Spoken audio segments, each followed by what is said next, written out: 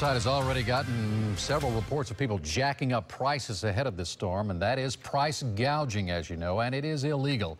The state set up a price gouging hotline, and they got 1,500 calls just today. Attorney General Pam Bondi says she has Amazon on speed dial after third-party distributors tried to tack on a $100 shipping fee for a case of bottled water.